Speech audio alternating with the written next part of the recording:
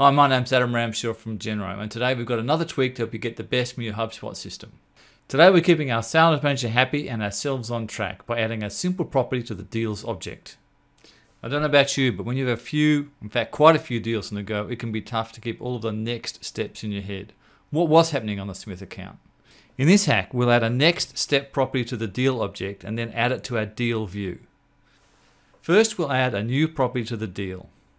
Go to Settings, Properties, Deal Properties, and add a new property called Next Step, or whatever you want to call it. Make it a single line of text. You can see that we've added our new property to our standard deal view, and we can edit it with the preview link. Now you can use this in a few ways. One, you can create a view for your sales manager so he or she can see what's coming on all of your accounts without bothering to ask you. Two, you can create your own view so you can easily scan all of your deals and make sure you're on top of what's happening.